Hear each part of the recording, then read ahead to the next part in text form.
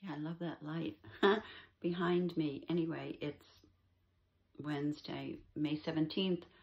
Pluto is a Pluto Jupiter conjunction today. And I've been wondering what's been going on with me, like feeling exhausted and kind of things at a standstill and things feeling like it's just been too long in certain cases for what I'm been struggling a long time to manifest here.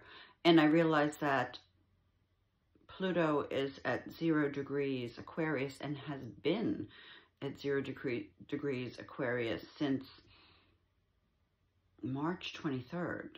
Like, it's shocking. So Pluto, it's like 0 degrees. It's like the birth.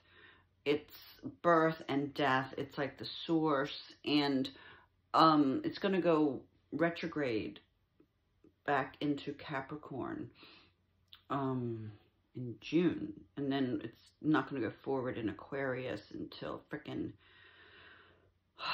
January. So I'm like, this, like, it's all of us are like kind of forced to look at ourselves, our fears, what's coming up, how to manifest. And God, I love that light. And I'm discovering new things every day, even, you know, in this kind of standstill. It's kind of like all, the 0 point is like all potentials, all possibilities.